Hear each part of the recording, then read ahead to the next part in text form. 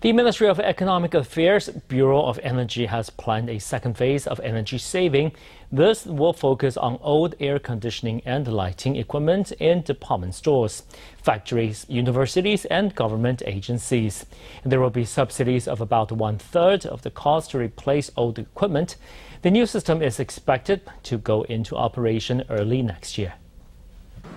During the summer, there is a drain on electricity. Premier Lin Chuan called on people to cut electricity usage. Lin has now launched the second phase of reduced electricity use, focused on shops, department stores, factories, universities and government agencies, through giving subsidies for energy-saving appliances. Water-cooled store air conditioning equipment costs hundreds of millions of NT dollars to replace.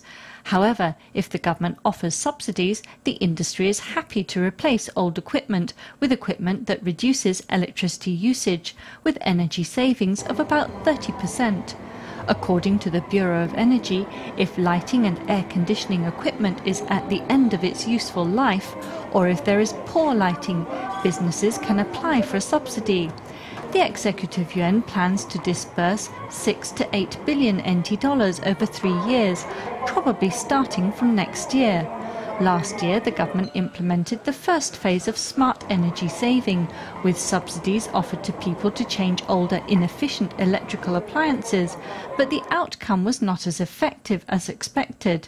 The second phase of energy saving includes cooperation between energy technology services and banks to provide loans to maximize energy saving incentives.